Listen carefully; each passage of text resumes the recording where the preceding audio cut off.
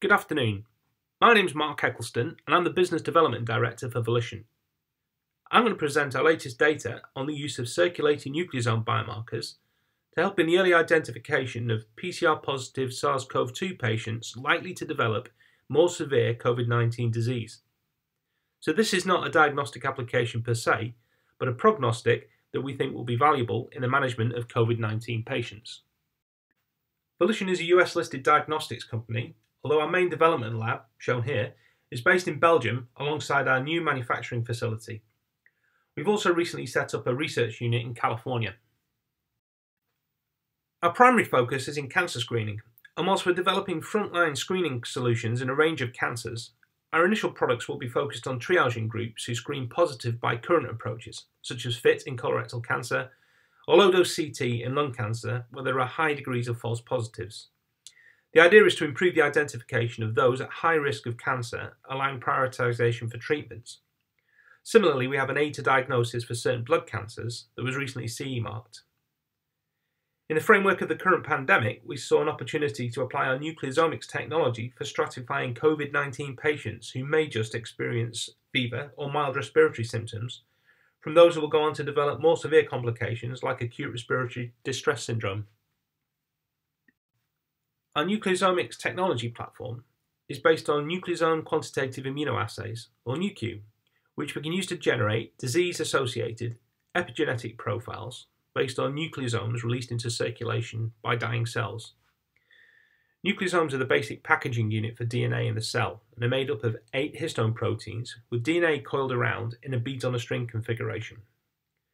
We've built a range of simple, low-cost immunoassays targeting specific features on the nucleosome, such as modifications to the DNA or histone proteins, sequence variants of the histone proteins, or complexes between the nucleosomes and other proteins.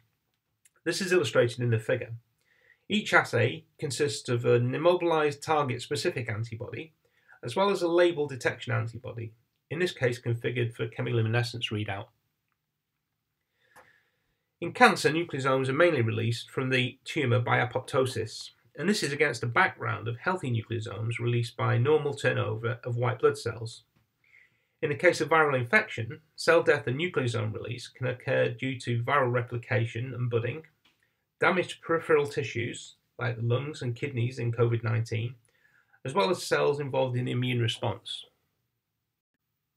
Neutrophils represent the largest fraction of white cells and undergo a process called netosis, where neutrophil extracellular traps are released rapidly in response to pathogen invasion as part of the innate immune response. The neutrophils are recruited by chemical signalling, for example interleukin-8, and can undergo netosis via a rapid vital process, which takes place in less than an hour, or a slightly slower lytic pathway over around 4 hours. Both processes involve decondensation of chromatin and assembly with granular enzymes, which ultimately immobilize and neutralize the pathogens. The decondensation process is associated with changes to the underlying nucleosome structure. Netosing neutrophils can also release interleukin-8 to call for backup, which can potentially lead to a positive feedback loop, and there's growing evidence that misregulation of this process can lead to a cytokine storm associated with several diseases, including sepsis and acute respiratory distress, as seen in COVID-19. Host-directed netopathy can result from misdirected enzymatic activity, and as the nets degrade, releasing nucleosomes, exposure to toxic histone proteins can cause further damage. It's also possible for the nets to inadvertently capture T cells, further depleting the immune system. This can lead to hypercoagulation and sepsis-like multi-organ failure. Individuals with underlying inflammatory conditions can have overactivated neutrophils with increased risk of catastrophic netopathy, which may explain more serious COVID-19 disease. We're using our Nu.Q assays to track netosis and netopathy and potentially allow earlier intervention to reset this process. We've carried out 2 trials with retrospective samples collected at centres in Liège in Belgium and Munich in Germany. In the Liège cohort, shown here in the top left dataset, SARS-CoV-2 patients with confirmed severe acute respiratory syndrome showed a trend towards increased nucleosome levels compared to SARS-negative. In the Munich cohort, showed bottom left, patients were split according to disease severity based on the hospital ward they were in. There was a clear trend towards increased nucleosome levels in patients admitted to intensive care. Nucleosome levels can result from viral replication and cell budding, bystander netopathic events, apoptosis of T cells and neutrophils, as well as being associated with circulating nets or their degradation products. When we examine citrullinated nucleosomes, which are more indicative of intact or degraded nets, the Liège cohort showed a less clear distinction between SARS positive and SARS negative groups. However, in the Munich cohort, the trend towards increased levels in ICU was maintained. This is consistent with the more advanced stage of the Munich cohorts and may reflect the fact that circulating nucleosomes in the Liège cohort are primarily due to nets or their degradation products, whereas in the Munich cohort, a significant amount of cell death also appears to contribute non-citrullinated nucleosomes into circulation.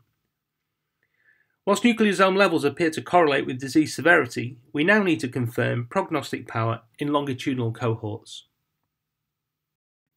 In terms of next steps, we have a number of ongoing trials.